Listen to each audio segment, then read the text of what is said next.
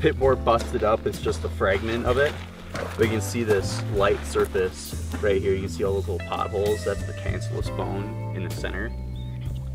So we call that spongy bone. Yeah. And so it's just the internal structure of the bone. You just kind of see like, it's probably some of it's still in the rock, but most of it has since fallen off and eroded away. And then there's another chunk right here. You can kind of see it.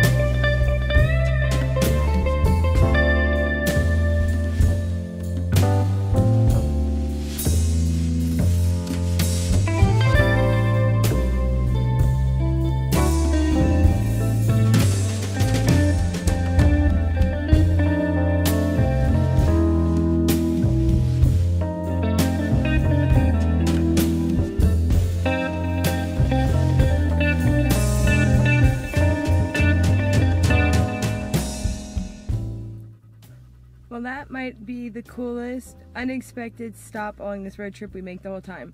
We just continued down the road from the Bentonite Hills, thought we would eventually make it over to our next stop, but instead the road ended at this Burpee geologic area. This is I think they actually call it a dinosaur quarry. Not only did we get to walk around a super cool spot, see some dinosaur fossils and some fossilized trees, but we got to talk to some paleontologists who told us a little bit more about the area and the work they're doing, showed us what to look for, and this is the coolest thing. There has to be like a dozen people out here digging up fossil bones. We could hear them using air compressors to blow dirt out. This is so unbelievably cool, and totally just stumbled upon this. Had no idea this was out here.